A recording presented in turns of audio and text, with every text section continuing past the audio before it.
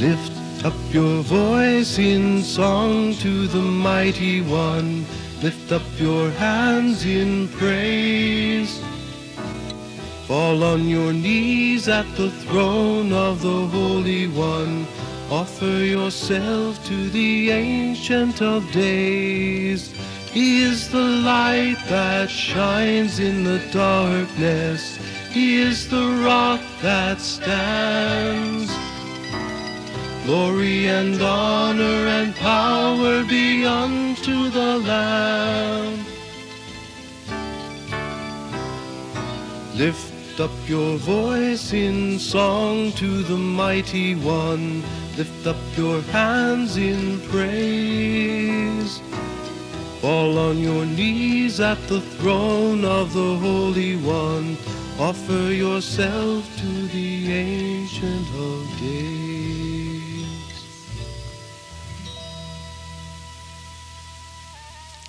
Jesus Christ is Lord. At the name of Jesus, every knee must bend, every tongue proclaim that Jesus Christ is Lord. Welcome, brothers and sisters. I'm Father Al Lauer, and this is Daily Bread. And we're going to bring up a subject that I think could really make a big difference in a person's life. And we're talking especially to married couples. And the subject is, what about oral sex prior to the regular sex? Now, this is something hardly anybody talks about, but it's something that is affecting many people's lives and many people's marriages. And we're going to bring up this in a little bit more detail and why we're doing this and all this. So anyway, we need to pray, brothers and sisters. I get ready to give this teaching, and this has been a teaching that's been, I guess you'd say there's a lot of warfare around it, you might say. I wrote this article in the June 1995 issue of My People Christian newspaper. And of all the articles that we've had there for 9 years, I would say, at least as far as I could tell, this had the greatest number of responses. And in fact, the responses were at the extremes. We had several people say, I knew that what you said was right for years, but nobody would affirm me. I was left with no pastoral guidance. Thank you. Thank you for telling me the truth. Thank you for giving me something by which I can try to bring some order and some deeper love into my marriage. And then, of course, we had some other extreme reactions. And in fact, one person actually called me up, an anonymous person, as you might have guessed, and actually threatened to do violence to me because of this article. Others didn't quite go that far, but they were very, I guess you'd say, uncharitable and even belligerent in their comments.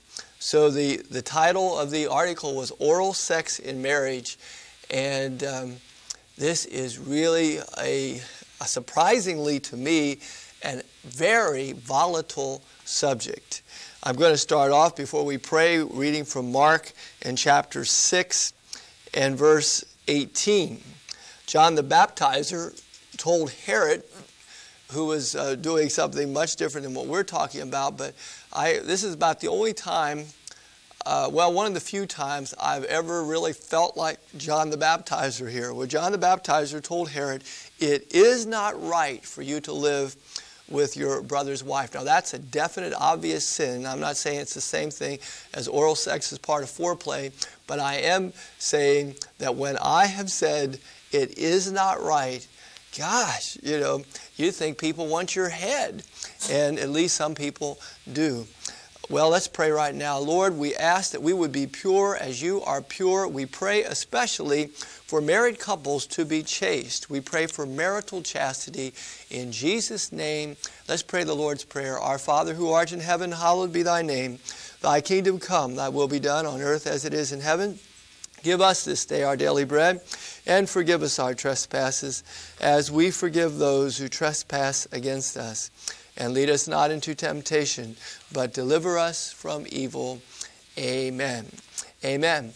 Okay, well, why have people I don't know, I guess you'd say, been upset about me bringing this subject up, oral sex in marriage prior to the regular sexual relations. Well, why? Well, one good reason is that the Catholic Church gives no authoritative teaching on this subject. But the Catholic Church has never maintained it gives authoritative teaching on every subject. And just because it doesn't give authoritative teaching on a subject doesn't mean there is no truth involved in that subject, or you can do anything you feel like. It means that you have to follow your conscience, and that means that you have to be given the information in order to have a well-informed conscience. So what people have said, if the Catholic Church doesn't say anything officially on this, there are some moral theologians who say that sexual oral sex before regular sexual relations, that's okay, as long as it ends in regular sexual relations. Well, just because that gives you some help in forming your conscience, but I think there's not anything giving the cons with the pros, at least not that I know of. And even these few more theologians who say something about this, well, does anybody really know about that much? Most people are left pastorless. They're left without any direction. And in our society, where formed consciences are, well-formed consciences are somewhat rare. We're dominated by a culture of death where we live in idolatry to sexual experience. Obviously, we really need some pastoring here. Now, I'm not blaming the church, because obviously the church cannot give some sort of guidance on everything. But I'm saying somebody needs to do some sort of pastoring here instead of just ignore it and then say, form your consciences with no help. With no help on this matter in an area where people would probably need a lot of help because of the perversions of our society. So I understand that if a Catholic Church doesn't say an authoritative teaching on that, you can't say that this is what you have to do and this is the truth, period. You can say it's the truth, but I can't definitely say that. I can say I believe it's the truth, and there is such a thing as truth here, but there's no authoritative statement on it. Okay, but just because there's no authoritative statement, you'll be living your lives. You got the various temptations, so somebody's got to do something. And I feel that despite the fact that we cannot say this is the truth authoritatively, we can say it's the truth. We can say there is truth, whether there's authoritative statement on it or not. But the fact that we can't say it authoritatively in one way means we need to say it even more than ever, because people are given less help because of the lack of authoritative statements in this area. So anyway, that's one of the reasons for not bringing it up, and which I believe is a reason for bringing it up. Now, I would say one of the main reasons to bring it up is because I've just talked in 21 years as a priest to many married couples, and it seemed to me that oral sex was a part of the deterioration of their marriage. How could you say, well, what do you know? Well, how would you know? You haven't been involved in any kind of sexual relations. You're a celibate. How do you know all this stuff? Well, I just talked to a lot of people, and I talked to people about their personal matters, and so I need to learn from that. I need to learn how to help people. I need to learn how to pastor. And you go and tell people whose marriages are falling apart, you shouldn't get a divorce, and if you do get a divorce, you shouldn't be remarried. But then what about all this stuff beforehand? What about all the years where the marriage is being sabotaged or destroyed or eroded? What about that? Shouldn't we do something for those people? Now, of course, if you say oral sex just always is wonderful for a marriage, it never has any bad effects, well, then why bring it up? Well, of course we shouldn't bring it up. But all I could say is I've talked to a lot of people, and that's not been their experience. Not at all. And so I don't think we can just sit by and not really deal with some of the circumstances involved in the deterioration of marriages all around us. We've got to do something. So that's what we're going to try to do to some extent. So as you could probably tell, the point that I'm trying to make is that oral sex as foreplay is wrong. I can't say that authoritatively, but I can say that pastorally. I can say that for love of married couples, that we want them to have the marriages God wants them to have. And we don't want any kind of ignorance or sinfulness to ruin that. Now, two reasons that I would like to give, at least two main reasons why oral sex as foreplay is not right. One is it's obviously not natural. It is contrary to the natural law. And most people, even if they don't believe in a natural law, they do believe in a natural law. They just don't believe in some natural laws. I think most people would agree that that oral sex is not natural. Now, if they say, well, yeah, but natural law is not the main point. Well, does that mean anal sex then is okay? How about nasal sex? We'll say, well, that's crazy. How can you say it's crazy if there's no natural law? Do you see what I mean? So most people, I think, agree that there is such a thing as natural law. They don't agree to the extent that it should be interpreted. And once we say, well, I think we can make an exception for natural law with oral sex as foreplay, well then, of course, homosexuals would say, I think we can make some more exceptions about natural law. Well, anyway, you get the idea. Sometimes the principle that is used to, I guess you'd say, make exceptions to natural law is as long as it leads to the natural, it's okay for it to be unnatural. Some priests and counselors, I think, have given that advice to married couples over the years, which is a really far off the wall, to put it mildly. Basically, it kind of like says, anything goes if you're married and it ends in vaginal sex. Well, that doesn't make too much sense. Now, some people apply that not only by having oral sex as foreplay, but by having pornographic movies as foreplay, which is of course quite unnatural in themselves. If you know anything about pornography, it's not just a natural attraction to the opposite sex. It's an unnatural, perverted way of operating. So is that all right? Some pornography before sex? How about this happens often in marriages, at least I've been told. How about some sort of fantasizing where you're having sex with your wife, but you're really fantasizing some other person? Is that good? Is that really the giving of oneself? Now, of course, some people would say, that's a good point about this giving of oneself, because that is the essence of true marital sexuality.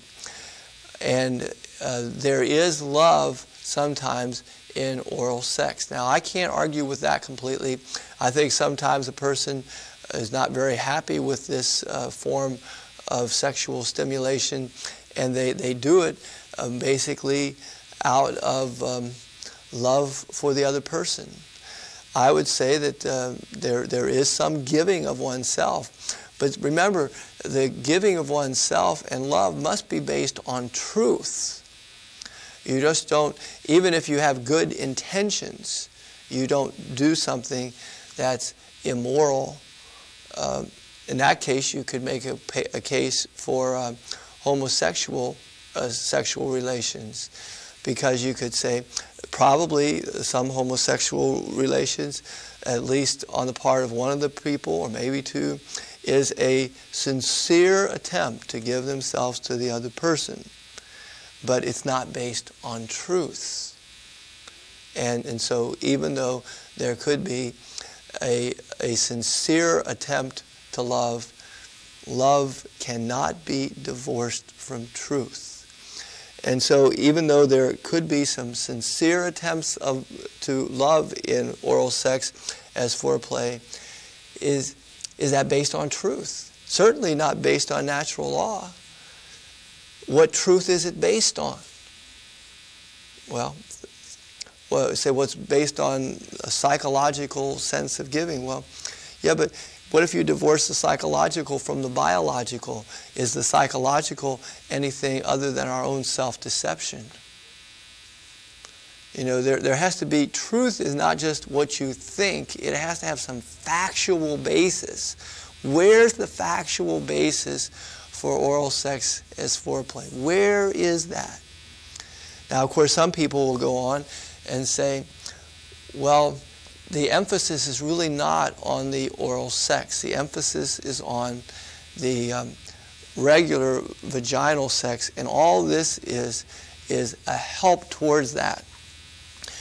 Now, the problem there is, why do you need help for this, for regular sex? Why would that need extra stimulation? Say, well, because I'm getting old. Well, does God say you need to help that situation? Maybe you're getting old is a sign that things need to change in your sexual relations. And this is really not dealing with the real problem, which is so often the case in our society. We seem to want to work around it. As you probably can guess, a lack of sexual urge or drive for a married party there's some reason for that, and that reason shouldn't be ignored or got around by some other means. Is it good for if this oral sex as a stimulant towards regular sex, would that mean it would be good to take some sort of pills to deal with that? Some sort of hormones to deal with that? Well, I don't think that's necessarily the answer. It seems like it's not dealing with the real cause. Many times I've talked to couples in these situations and said, did you ever pray? Say, no, we don't really pray together. But did you ever put your sexual relations under the lordship of Jesus and just kind of see what He would want?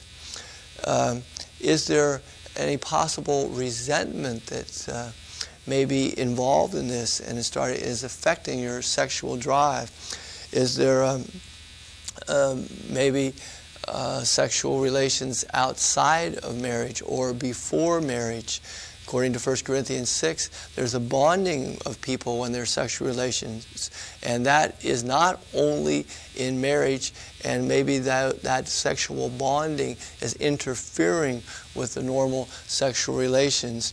Of course, a lot of people have vasectomies and tubal ligations, and that is, I guess you would call it, a ecological sexual catastrophe. You were not made to have your tubes tied. God would have tied them if He wanted them that way. You were not made to have a vasectomy. And then once you do that, once you make that change, you've changed everything. You've changed your whole ecological system, and now things are way off. And so I've seen the case where people have had vasectomies, and then a few months or years after vasectomy, there where they move into oral sex as a foreplay in order to kind of have more of a sexual drive. Well, see, they're not really dealing with the original problem. They're trying to do some sort of compensation for the wrong approach to the original problem, which is just adding more problems, and the whole thing is getting more and more out of whack. And then here you have a vasectomy. The whole nature of sexual relations is changed. The whole dynamics has changed. The whole love has changed quite dramatically because of this self-mutilation. And they're instead of dealing with this whole problem, which is basically repent and try to bring some order back into your sexual relations, possibly even try to get a reversal. Instead of dealing with that, you end up saying, well, we'll try to get around this problem, one of the effects of this problem, a lessening of sexual drive, and what we'll do is have oral sex as foreplay. Now you're just throwing another mess to try to compensate for the results of your last catastrophe. And things are getting out of whack. Now you do that, and your spouse rightly feels somewhat resentful. And so that's a new element brought into the situation. Of course, that resentment does have some effect on you. You might be resentful because he's resentful or she's resentful, and so now there's a double resentment. And of course, that's not going to improve the sexual desire, or at least direct it in the right way. So that's off. And oh gosh, what's happening here is just making matters worse to make matters worse. What's the motivation behind oral sex as foreplay? What's the motivation? Now, as I said before, in some cases it could be a motivation of love, especially when the one party says, I'm not really into this, but I'll do it if the other one really thinks it's that important. But it's a love not based on truth. And then most of the time, though, the motivation would be lust. Or the motivation would be trying to deal with the problem without dealing with the problem. Basically, dealing with an effect of the problem in order to avoid the real cause of the issue. So the motivation is often off. I wouldn't say it's always off, but I believe it's always off for at least one party in the marriage, one of the two in the marriage. And sometimes it's off for both of them. I think as time goes on, it gets off. And it just impresses me so much, some of the married couples that I've talked to, especially when they come to me not with their spouse, but just on their own. And they basically say, all the priests I've talked to said the church doesn't say anything on this, so it must be right. Of course, that's a wrong conclusion, because just because the church doesn't say something on something doesn't mean it's right. It just means it never said anything. We don't know if it's right or wrong authoritatively. We have to come to that conclusion through our own well-informed conscience. So to say if the church doesn't say it's wrong, then it's okay? No. If the church doesn't say it's wrong, then we don't know if it's wrong, or we also don't know if it's right. So people who have had no help from the church and no help from pastors, if anything, confusion, and they've been told a completely wrong conclusion, they come and said, even though this priest told me it was okay because it wasn't wrong, but just because it's wrong doesn't mean it's okay. Just because it's not wrong clearly doesn't mean it's okay. Well, then I went ahead and did it, but I don't know. I just can't be at peace with it. You say, well, that just shows you the prudishness of a lot of people in our society. Brothers and sisters, I'll tell you, a lot of these people that I've talked to, they are not prudish one bit. In our society, prudishness is not one of the things that are that's that dominant. At least is getting very, very less a part of our society. These people just have a sensitivity to what's going on inside of them. They have a sensitivity to their personal dignity. They have a sensitivity to the nature of marital love. And that's why they are uncomfortable, they would say, about these whole things. Well, let me conclude with a couple scriptures. One is Tobit in chapter 8, verse 7. Tobias says, "Now, Lord, you know that I take this wife of mine not because of lust, but for a noble purpose." Brothers and sisters, when you have oral sex prior to regular sex, if you would, can you say that this is for a noble purpose? Well, okay. Another one, this is Galatians in chapter 5 and verse 8. "If he sows in the field of the flesh, he will reap a harvest of corruption. But if his seed ground is the Spirit, he will reap everlasting life." So you reap not only what you sow, you reap where you sow. And are you sowing in the field of the flesh? If so, you will reap corruption. I've seen so many marriages reap corruption. Okay, brothers and sisters, I've told you what I feel is necessary pastorally. We don't want to leave you out in the dark. We don't want to leave you to fend for yourself with no help. We want your marriage protected. We don't want any insidious attacks of the evil one, the flesh of the world, to mess up your marriage. So please take these things to heart and be pure as Jesus is pure. Remember, marriage is not a license for impurity with one person. It is a call to love in a special way with one person. Let's pray. Lord, we pray for marriages to be pure, marriages to be faithful, marriages to be total self-giving and true love. We pray all this in Jesus' name. May Almighty God bless you. In the name of the Father, the Son, and the Holy Spirit. Amen.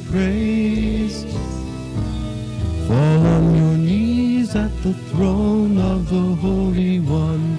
Offer yourself to the Ancient of Days. He is the light that shines in the darkness. He is the rock that stands. Glory and honor and power be unto the Lamb. Lift up your voice in song to the Mighty One.